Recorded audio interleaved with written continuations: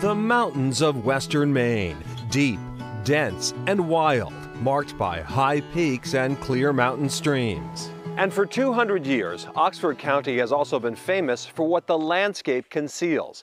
Hidden deep underground, pockets of rainbow-colored gemstones. This is one of the best places in North America to find gemstones. That's what lured Carl Francis, former head curator at Harvard's Mineralogical Museum, up to this little town in Maine. Francis heads a team of international experts who have helped launch the new Maine Mineral and Gem Museum. We often say that all of those years at Harvard were just his training to work here. The very same signatures.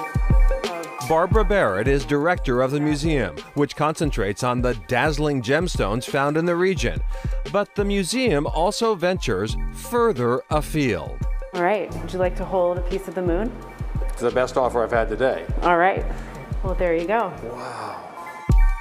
The museum features a world-class collection of meteorites, including the 5 largest pieces of the moon found on Earth. We literally have more of the moon than all the natural history museums in the world combined. I'm smiling underneath my mask. This is so cool. Visitors can even touch a piece of Mars. This chunk landed here on Earth after an asteroid collided with the red planet. And I'm holding a piece of another part of the solar system. What a thrill. What a privilege. Hey, you want to give us a hand? Yeah. Visitors are invited to plunge into interactive exhibits. And stories of legendary local miners provide a thematic through line. This is the Parham Store exhibit. One exhibit, a recreation of Parham Store in nearby West Paris. For 90 years until its closing in 2009, Parham's was a mecca for mineral and gem hunters. Special attention is given to Frank Parham and his collection of minerals and gems. In fact, it's almost embarrassing to go there because they treat me like I wasn't just a guy off the street.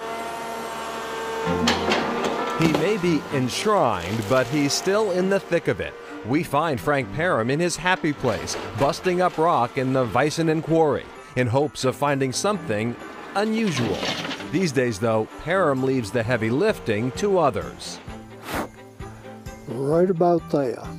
And they will drill holes wherever I tell them.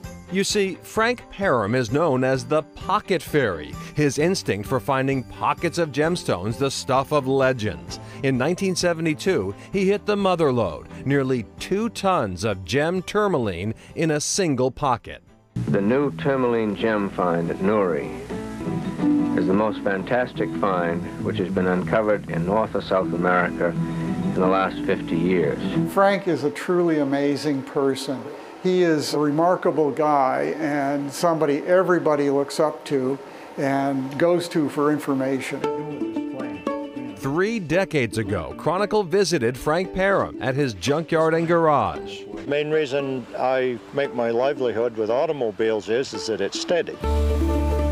But this humble rockhound has always commanded the respect of professional mineralogists. In fact, the Smithsonian named a mineral after him, Parhamite. My favorite expression is that and 52 cents will get you a cup of coffee. Mineral pocket is... These days, Frank keeps a small collection in his basement for school groups.